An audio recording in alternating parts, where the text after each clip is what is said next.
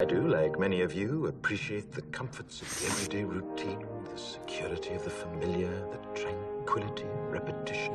Bloody hell. Words will always retain their power.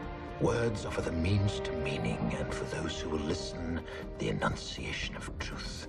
And where once you had the freedom to object, to think and speak as you saw fit, you now have censors and systems of surveillance coercing your conformity.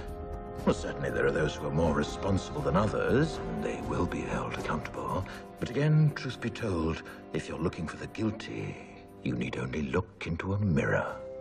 And all he demanded in return was your silent, obedient consent. Inspector, you're almost through. 400 years ago, a great citizen wished to embed the 5th of November forever in our memory.